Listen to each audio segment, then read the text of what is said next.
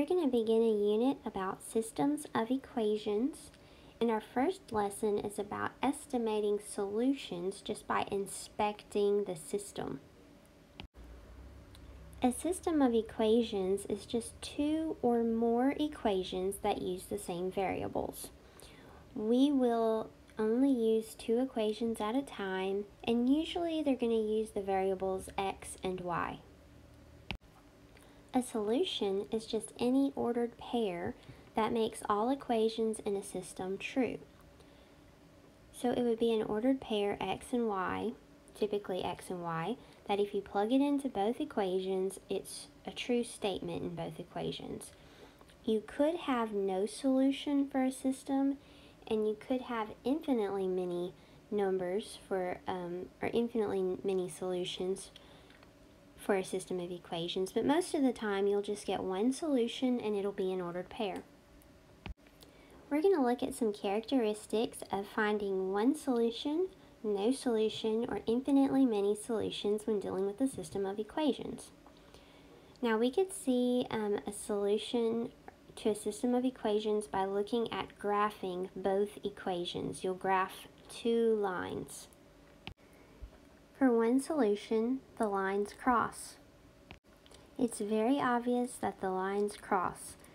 Sometimes they don't cross on the coordinate plane you're given, but you can tell that the lines are slanting toward each other and at some point will cross, but they cross in this example. If there's a solution, the lines will have different slopes.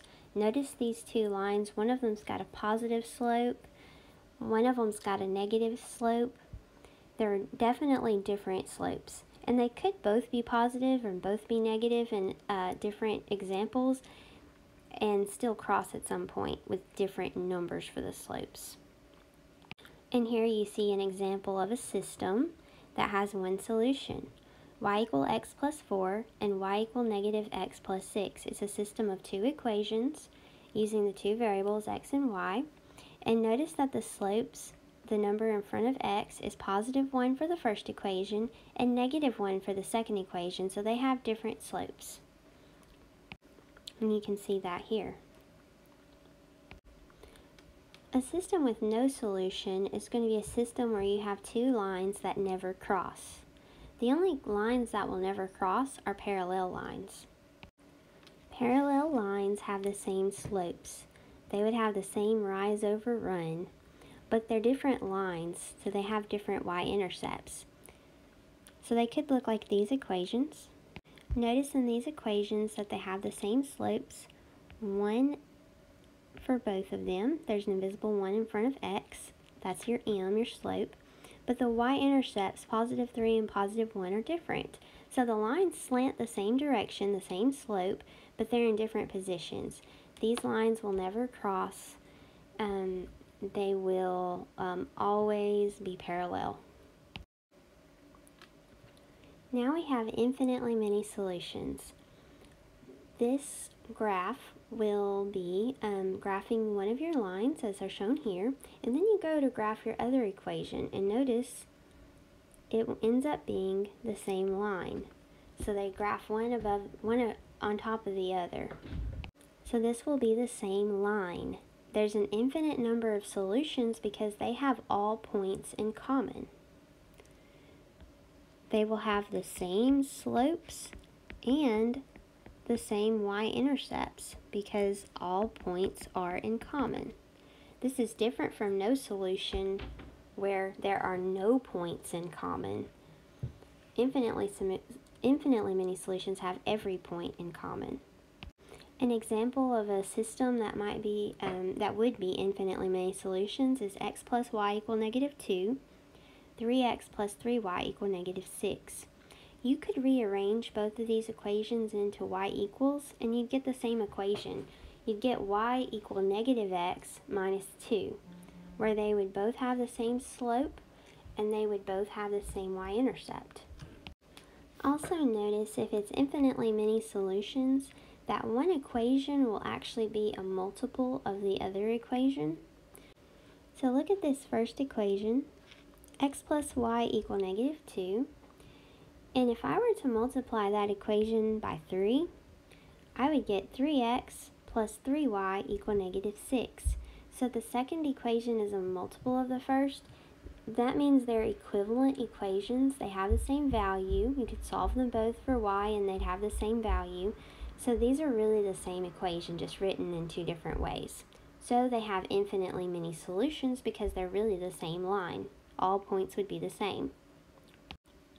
In our example, how many solutions does each system have? And we're just going to use inspection to find the number of solutions. You can refer back to your notes, but notice that both of these equations have the same slopes. The slope for both is negative 3. But look at the y-intercepts. For the first one, the y-intercept is positive 5, and for the second, the y-intercept is negative 5. So same slopes, different y-intercepts. If we graphed these would be two different lines, but they would both slant in the same direction. So they would be parallel lines, which means that they would never have any points in common. They would never cross, so they have no solution. How many solutions does this system have? It's not already in y equals for both equations, so one way we could figure this out is to solve both equations for y. Or notice that if we took this top equation and we multiply it by 2, then we get 12x plus 4y equal 24.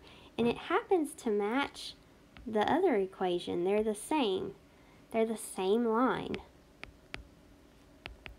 If they're the same line, then we know there are infinitely many solutions. How many solutions does this system have? Once again, we don't have both equations in y equals, but we also don't have them set up in a way that we could see easily that one's a multiple of the other. So let's just make sure we arrange them both into y equals so that we can compare them. So the second equation is already in y equals, so let me rearrange the first equation. So I'm just rewriting the first equation where I have some room to work it out. My goal is to get y by itself, so I'm going to get rid of positive 2x by subtracting 2x from both sides. So I get negative 3y equal 6 minus 2x are not like terms, so I just bring them down. And then I'm going to get rid of this negative 3 by dividing both sides by negative 3. So y equal positive 2/3 x minus 2. So I'm going to look at both of these equations. I have y equal 4x minus 5 and y equal 2/3 x minus 2. Notice first at their slopes. I have a slope of 4 and a slope of 2/3. The slopes are different. I could also look at my y-intercepts. I have a y-intercept of negative 5 and a y-intercept at negative 2. But the slopes were enough for me to notice that there were different slopes, so there will be one solution. That means that since the slopes are different, these two lines will cross, so there will be one solution.